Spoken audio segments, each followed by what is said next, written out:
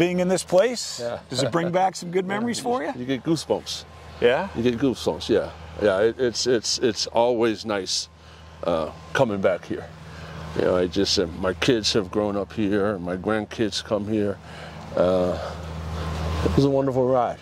Of course, the stuff we're walking on wasn't here when you played. It was natural grass. It was natural grass. Would this field turf have benefited Dennis Coleman? Listen, when we'd go play on turf, we would go practice up at Foxborough for a day or so. And I said, man, I felt like I could fly. I felt like I could fly. But you hear people complain about it. I don't understand that part. But yeah, I would love playing on this. All right, so you want us to do the rest as a sit-down, or do you want me to ask more questions while we're walking? Totally up to you. We could ask a couple more and then do the rest sit-down. Okay. So you played for John Anderson, correct? That's correct.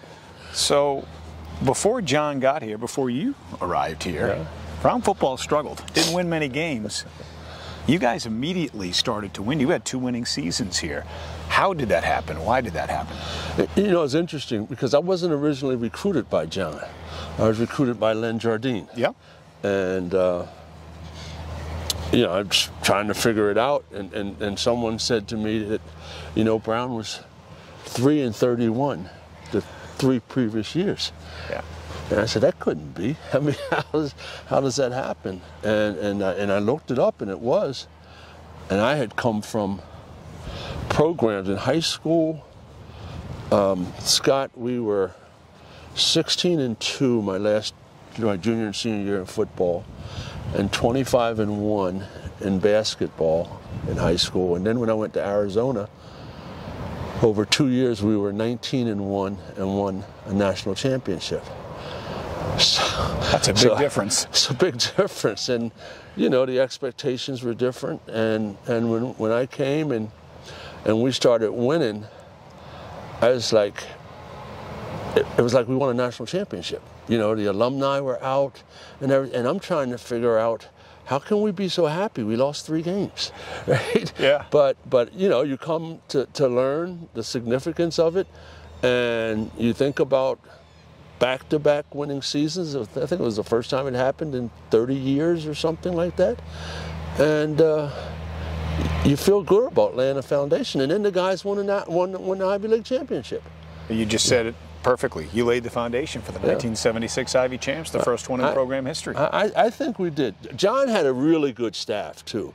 You know, Andy Talley and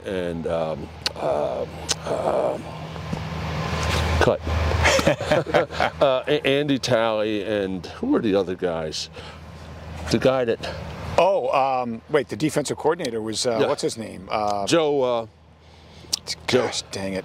I'm done. Yeah. Goldie used to take him to games all the time. Yeah. Hank Small was the quarterback's coach, and well, he had a heck of a staff, and he set the tone. Look, we're going to win, and we're going to win right away. And the administration, the thing I was impressed with also was the alumni. The alumni, the base, the Gilbanes and the Choquettes and the Brian Wallace and those guys. Andy Jocelyn, they got behind the program. Bob Hall used to come out. I teased Bob Hall, tell him he was the 2nd best quarterback ever at Brown. I tell the same thing to Mark Donovan when I see him too.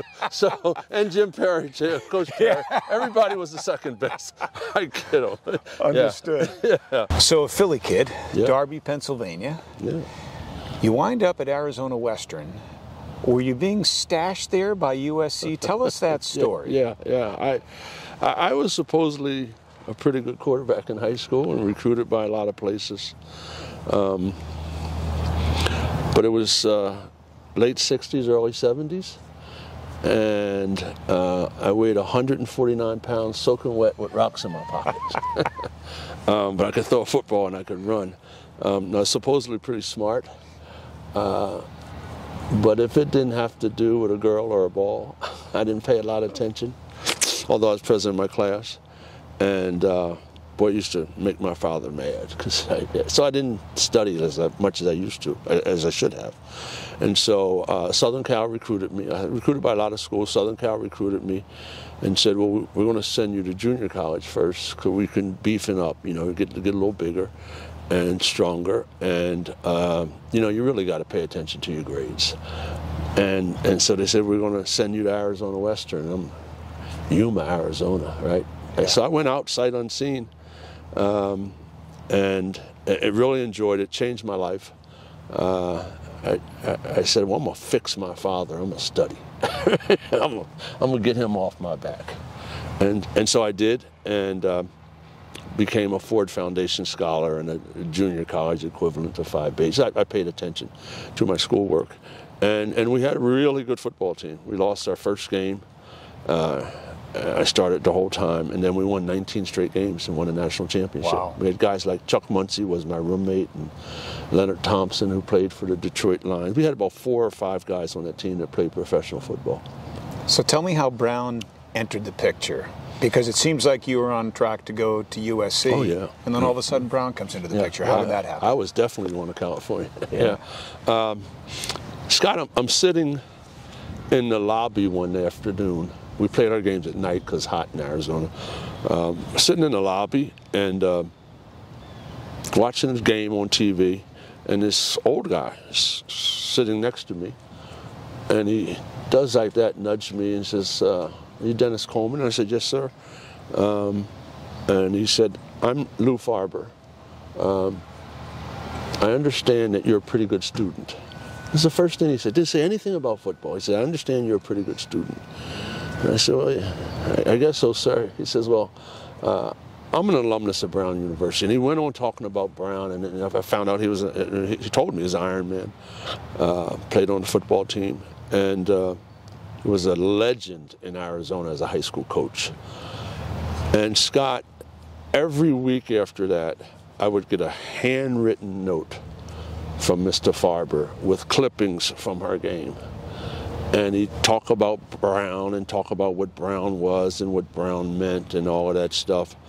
And he'd always end with something about my studies, you know. And I was impressed with that. I started looking up Brown, you know, following them, and saw that, you know, like we said, they didn't win many football games. But so that's. So you had a philosophy teacher. Once that teacher found out that Brown was interested in you, what did that person say to you? That was the defining moment. We're in a philosophy class, and Professor John Ahern, I get goosebumps when I tell this story, and Professor Ahern, the bell rings, he says, Mr. Coleman, can I see you? I said, yes, sir. And I'm like, I'm ace in the class, so what is he? And then he says, well, come on down to my office. And I'm like, holy crap. I'm going to go to his office. And I'm trying to figure it out. And on the way to his office, he says, look, I understand you're being recruited by Brown University. First of all, I didn't know how he know that. Yeah.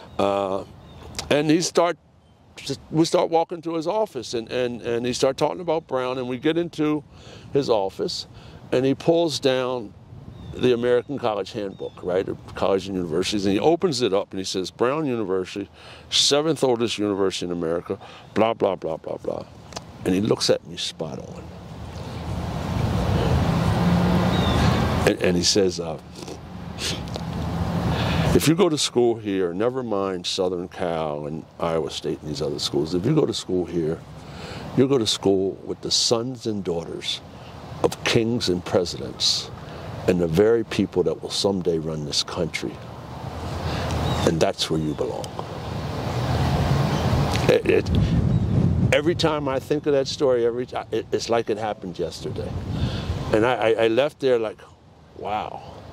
And you know, you go and you keep playing, and then we win the national championship in Southern Cal. And I remember Iowa State Johnny Majors was at Iowa State, and they were putting on a hard push and everything. And I kept getting these notes from Lou Farber. I kept getting these notes, and then a couple other alums I'd hear from. And it stayed with me. And my guys who were going on to Cal and Oklahoma State and Oklahoma and these schools were like, Brown, what are you thinking about, man? Yeah. They said, if you go to school there, you got to pay, you know. And then they were getting cars, and never mind. That was before NIL. Right. I saw NIL before NIL. So it wasn't a done deal, though, until you visited Brown, and you were hosted by a wonderful man, a great basketball player, Phil Brown. Tell me about your interaction with Phil, going to Marvel Gym to watch him and his team play, and how that tipped the scales for you, how that was maybe the deciding factor of you saying, this is the place for me. You know, it's pretty interesting because I was coming home from Christmas in Arizona, and Brown says, okay, we'll fly you into Providence for your recruiting visit, and then you can go to Philadelphia right from there. I hadn't really realized, because one of the letters they sent was talking about Providence just being 5 hours on a train ride from Philadelphia. I was way out in Arizona. I was like, wow, I'm getting closer to home. But they flew me in, but we couldn't land because there was a snowstorm. So they tried to land at Logan, couldn't land at Logan because of the snowstorm. So we landed in New York City, ended up staying at the house of my Arizona roommate, and then got to Philadelphia, and it was during the break, right after Christmas, they said, we're going to fly you back up. And they flew me up. Len Cherry introduced me to some people, and then they said, well, you know, you gotta meet Phil Brown. And to this day, Phil and I are like brothers. And I met Phil, and Phil went to Horace Mann. Phil was brilliant and basketball player. And Phil says, look, first Phil says, no way they're going to let you play quarterback. Really? Yeah. I said, what do you mean? He said, man, no way they're going to let a black guy play quarterback in the Ivy League. I said, well, we'll see about that. But he started talking about the school, and he says, the other thing is you got to remember, you're coming here for academics. Phil was an academic guy. He says, and you know what, if you decide you don't want to play football, there's no scholarship they can take away from you. You know, you can just stop. And so I listened to all of that, go to the basketball game. I walk in the gym, Marvel Gym, and one whole side is students. 3/4 of that students are African Americans. Big afros, the whole thing. I'm like, whoa, they didn't tell me this. It was interesting, and Phil, you know, you had 4 out of the 5 starters were African Americans. The bench had black players. Yeah. I was blown away. I was not expecting this. People from Detroit and Chicago and Philadelphia and Washington D.C., Atlanta. I said, this is pretty neat, and I enjoyed it. I still hadn't totally decided. I went home, and I told my family, I told my parents, and my mother, of course, said, look, I just want you to be happy. You go where you're going to be happy. And my dad was, your mother and I can't pay for anything. We were rich with love and prayer. Yeah. Well, you mentioned, and you brought up your parents a few times, so I can tell how much of an impact they had on your life. Your mom was a homemaker. Your dad was a janitor. Custodian. He said, don't call me a janitor, okay. Call me custodian. Okay. So how proud were they to see what you made of yourself? It is. We were expected as kids to go to church and to do well in school. That was an expectation. My oldest brother was an All-American high school basketball player, played at Villanova.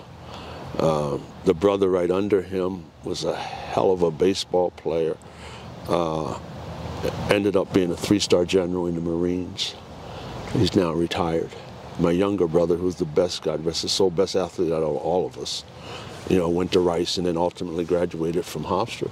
Yeah. And our parents, they expected us to do well. They expected us to be kind and gentle. My mother and father were so proud of all of us. Yeah.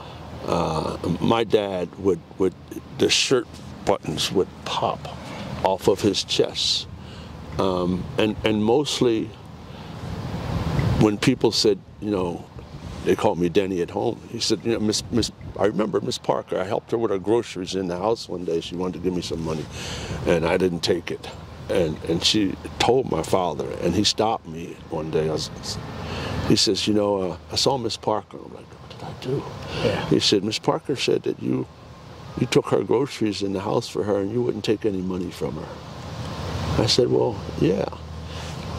That's what made him proud. Yeah. All of this was great. Yeah. You know, but that's how we were raised. So, having not seen your games live and in person, Yeah. looking back at the stats from your 2 seasons here, Pete Beatrice also played some quarterback. How did that dynamic work with the two of you? Not well. No. Not for a guy that wanted to play every snap, right? Yeah. You know, I had to grow up. I had to grow up. I thought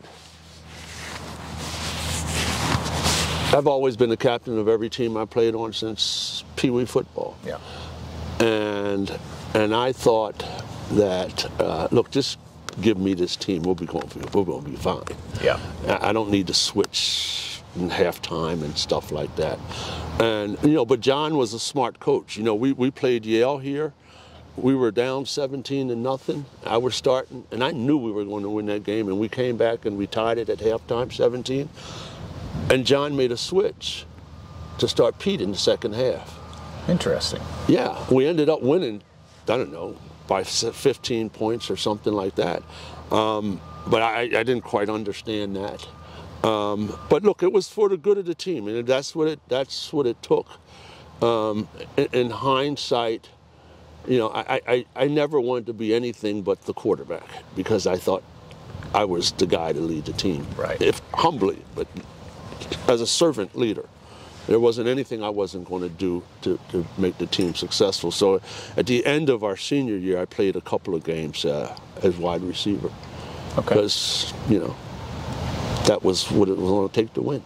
All right, so October the 27th of this year down at Franklin Field in Philadelphia, always been one of my favorite places to visit in the Ivy League. They are going to commemorate the 50th anniversary of an extraordinary moment in college football that you were a big part of. You'll be down there as well for that celebration. Tell us about that moment that took place, I believe it was October 6th of 1973. And did you understand the gravity of it while you were going through it? You're really good. You got all your stats. It was the 6th of October in 73. I had not a clue of the gravity of what it meant. I just wanted to beat Penn. You know, I was starting, Scott, to get the feeling, to understand the success that we were having at Brown and the alums and the students and people in the community here in Rhode Island. But going down to the game, yeah, I think about it now. Other than wanting to beat Penn, the significance of that game was my grandmother came to the game. My brother, the general, and his wife brought Nana down to Franklin Field. First time she probably got to see you play in college, right? Got to see me play. I don't know. I don't really remember Nana coming to our high school games. Okay. Right? And she had 40 grandkids, right? Yeah. I mean, what are you going to do? How many games can you go to? Right. But Nana came to Franklin Field. I used to sell hot dogs and hot chocolate at Franklin Field for Philadelphia Eagles games. Huh. Yeah, but playing on that field, Darby is a small town outside of Philadelphia, and the then black section, right, where we grew up. There's an integrated town, but we lived in a black neighborhood. Never had a key to my house because you didn't have to lock your doors. Everybody knew everybody. Yeah. But the town almost shut down, and people were there, and it was exciting. But to this day, my grandmother coming to that game, that's what that meant to me. So you and Marty Vaughn became the first black quarterbacks to start against one another in a Division I college football game. That was the significance of that moment, besides Nana being right. You said you didn't even know Marty was black until the game had ended, and you went to shake his hand, and he took his helmet off. Well, until I saw him playing. Yeah. And I'm like, damn, Penn got a brother playing quarterback. And Marty, and the rest of his soul, Adolph Belizaire, who was a star, said the same thing. He said, man, we saw this brother come out with I used to wear the high white socks like Condridge Holloway. Oh, yeah. He said, the high whites and the high butt. He said, and you're running around. He said, get out of here. And after the game, we hugged, and a friendship to this day. Marty and I talk at least twice a year. We try to see each other. And that summer, the following summer of 73, I stayed up here to prepare for football. But I did go home that summer. And I would work out from time to time with Martin and Adolph. Yeah. Yeah. It was the beginning of a wonderful friendship. You talk about those high white socks. That's Dr. J to me. Okay. Julius Service. Yeah, I know who you're talking about. I know who you're talking about. But no, Condridge Holloway played at Tennessee, the first black quarterback in the SEC, right? Yep. And Condridge had the high whites on. I said, oh, that's pretty cool. So after Brown, you went to Georgetown Law School. Correct. Came back to Providence, worked for a law firm. You became the first black attorney for that law firm, correct? First black attorney in the history of the state of Rhode Island to ever work for a large law firm. Wow. To ever work for big law. And while you were here, or when you went to Boston, I know you worked for Ropes and Gray, when did you get into the sports agent business? I know you became friends with some members of the Patriots, is that right? Oh, yeah, well, is that how it started? No, how it started, I was at Edwards and Angel. Yep. And my roommate from Arizona, the rest of soul, John Segretti, had a high school teammate at Bayside High, I think, in Queens, Bobby Hammond. And Bobby Hammond was a running back and had played for the Jets or the Giants, and was released. And was then Washington Redskins. Was trying to get him to come there, and John called and said, "Hey, my friend Bobby Hammond, blah blah blah, and he's looking for an agent. You think you can help?" I said, "Yes, sir, I can help. I can definitely do that." And that guy and Bobby hired me, and I represented Bobby, and he got a job with the Washington Redskins, and that's how it started, and that allowed me access. Okay. Right, and then next thing you know, I'm in the Washington Redskins locker room, and I'm doing things, and then I got the in the negotiation business, representing players. I got a break, represented Shelby Jordan, and then I was off and running. Former Patriot great. Yeah. That Shelby to Tippett, to Robert Weathers and Clarence Weathers and Lynn Dawson and Tony Collins, and just I had about 12 Patriots, and Pat Sullivan didn't like me for a minute. He didn't take a swing at you like he did Matt Millen. No, he wasn't going to do that. So you've obviously. You've been involved with Brown University for many, many years since your graduation. You've given back to your alma mater so much. You talked about your mom and dad. You're also a dad. I am. And your son Dustin works here for the Department of Public Safety, and he trains the service dog Elvie. Yeah. How proud are you of Dustin? I'm my dad, what my dad was to us kids. Yeah. I'm just so proud of that boy. Young man. I mean, he's first of all a really good son, a great father, and I suppose a wonderful husband, and loves his kids. But he will tell you that he grew up here. When I was broadcasting games, because I did some broadcasting. On WVRU? No. With Eric Reed. Eric Reed? Oh, okay. We did, and I did 1 year with Frank Carpano. How about that? Oh, yeah. No. My oldest brother thought that's what I was going to end up doing, being an analyst, for football and basketball. But I would walk up those steps, and it was wonderful. But getting back to Dustin, he loves this place. He will tell you he grew up here. My wife would take him and some other kids to Brown basketball games when I was traveling and things like that. And he loves this university, but we're proud of him for what he does. He loves his job. He loves this university. He loves the people he works with. And I mean, he's blessed. Yeah. He's blessed to be here. I don't know what my life would be without coming to Brown. as you know, I met my wife here. Probably the best thing that ever happened to you at Brown University. I met her in the cafeteria at the Ratty. Yeah, and 2-a-days. And we were finishing. She was back. She was here early as a freshman. Yep. I was here because we had football practice. And between sessions, I was going to lunch one day with Freddie Manuel, was an assistant coach. He was receiver, defensive back coach. And I'm walking towards to get something to eat because we had, you had the players' meals, different than the back then anyway, and training table. And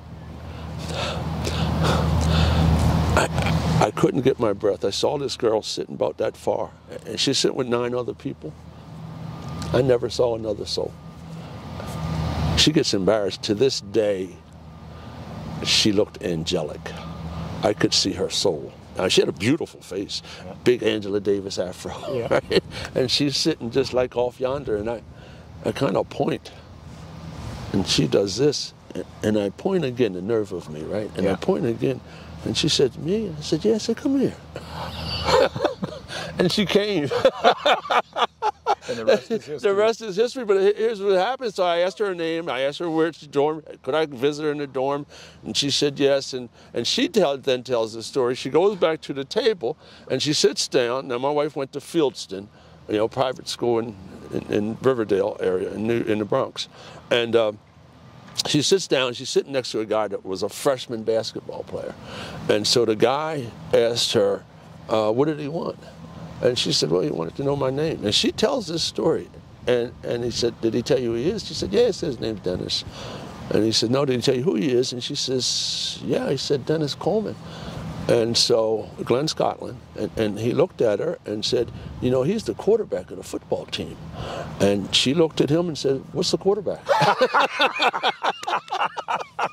When she told me that story, I said, you're kidding. She said, yeah, I didn't know. Her mother and father, wonderful people, and her sister, and all her friends were girls. They, 2 parents would generally girls. Yeah. So they went to the theater and they went to the opera and all of that. And that's what, and Fieldston wasn't known for athletics. It's a great academic institution. Yeah. And I said, you really don't know? She says, no. And I said to myself, I know she's the one.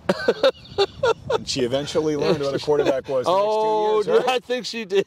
Well, her dad would always come up, and she thought he was coming to see her. And he used to tease and say, yeah, because now he had a chance to watch football games. He'd come to football games. The son he never had. And there were actually fans, Brown alums, that thought that he was my dad, right? Because he'd be there hollering and screaming. My dad always came to games, but Pop used to be there hollering and screaming again. He'd go to away games. He'd go to games that she didn't go to. Oh, that's great. That's great. So just circling back to that moment that we'll be celebrating, you and Marty Vaughn. Do you look at yourself as a pioneer in certain respects for that particular moment? Scott, and I've been trying to figure this out since you guys, and I'm thankful to Mike Bernard and Grace and everyone. This is a wonderful thing. We were raised to be humble kids, let your work speak for itself. And I remember I may have been in 8th or 9th grade and I was bragging about something. But my dad told me a new one. He said, we don't brag about anything. Yeah. Scripture tells you be humble, be kind, and let your work speak for itself. And that's the last time I ever, when I kid with my friends and we joke, no, I slammed you, or, we joke like that. But so I generally don't cotton to things like this. Yeah. This one, I'm enjoying. This means a lot to me. I, the grace of God, involved in something really special, Scott. Yeah. I help set the table. I have young people that tell me today that you made it possible for me to think that I could do. I take a lot of pride in this now. This occasion means a lot to me. At first I said, when I first heard about it, and my kids were like, "Oh, Dad, wait a minute. No, this means something." The general, my brother and my older brother, they're just beside themselves. Hey, Denny, this is special, man. You should enjoy this. We are going to enjoy this. I still have grown men who were then kids come to me and say, "You know what? I still have the chin strap you gave me, or I still have the wristbands." Wow. And it meant a lot. As I told you when we did the podcast, grown men in the community, black and white, but particularly in the black community, they would tell me, "You know what? I went to Brown football games because of you." Wow. We never thought. When we heard that Brown had a black quarterback, we couldn't believe. These are pillars of the community. Yep. The Donald Lopeses and Bobby Baileys and others. Kenny Walker, right? Kenny Walker. Sure. They were like, "Coleman, you don't even know, what it meant to us, and what by Brown doing that, we looked at Brown University a little different." Not bad for a kid from Darby, Pennsylvania, huh? One of 8 kids. How about that? Dennis, thank you. Thank you. I appreciate it.